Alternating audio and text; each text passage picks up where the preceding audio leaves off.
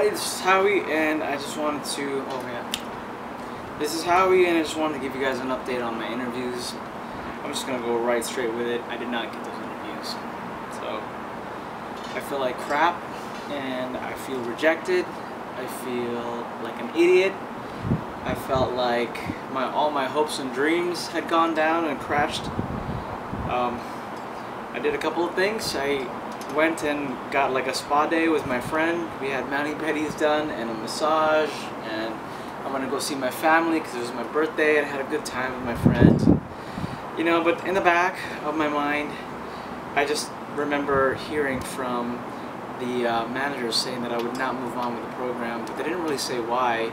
Only one manager did tell me that she would like me to reapply in a couple of weeks because more and more nurses are retiring, so that's good news for us who are new.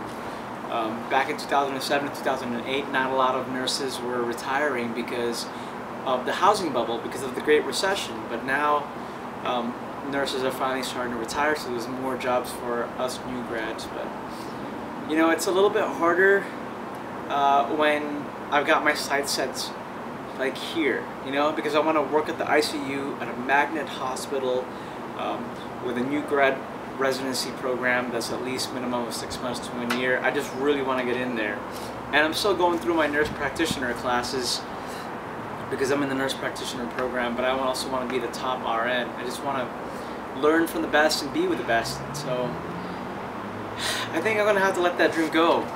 I'm realistic, and I feel like I'm a good nurse, but there are still a lot of really good nurses out there, and they're all competing for the same job. There's not a lot of ICUs, even in a large city such as this one, where there's about 25 million, or I think there's about 8 million people here, and there's only 4 major hospitals, and within those major hospitals there's only 1 or 2 different ICUs, so it's really tough competition.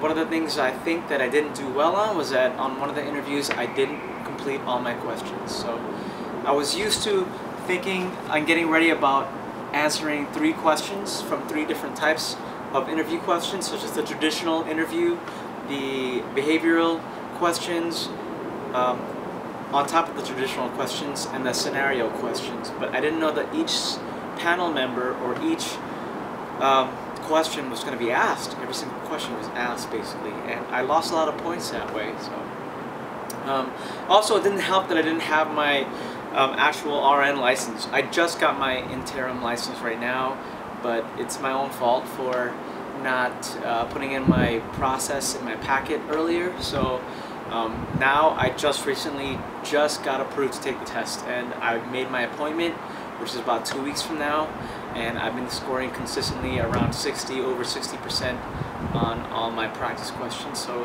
I'm pretty comfortable, but you know, I can't leave anything to chance. So I think a lot of that stuff just kind of worked against me, and the fact that, you know, like I'm charming and a little bit cocky, and that came out as actually pretty good because it showed to the panels that I was enthusiastic, but there were just 2 more nurses that were just more competitive than I was, you know, and maybe not the aspects that I've talked about, but maybe it was other things that I don't know about. But either way, they were able to beat me out because one of the nurse managers says I was like in the top 3, top 4 out of all the candidates that applied. So it's really tough competition. So even with me with over a decade of experience, but not in nursing, I have a decade, like almost 2 decades of medical experience. I still have a lot to learn.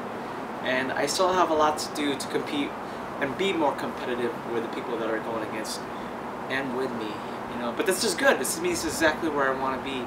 I want to be with people, and I want to work with people who are, you know, not just at my caliber, but above my caliber.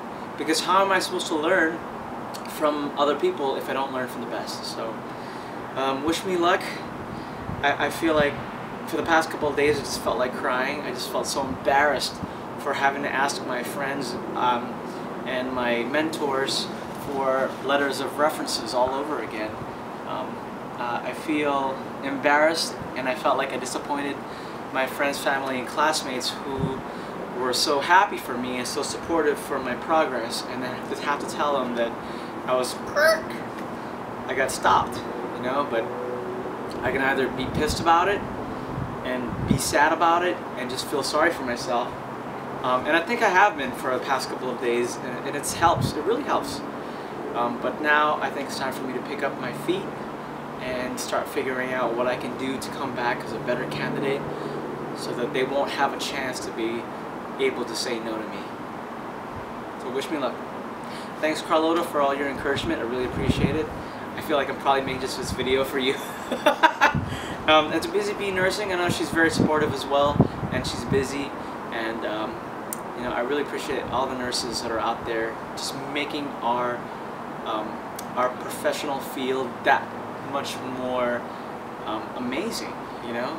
To be able to know that there are amazing and competitive people out there that makes us all look good and that ensures that there's a high quality of care that maybe in the next decade or so they're going to find out exactly how amazing nurses are. And they'll tell stories about it. And I can't wait to be part of that movement.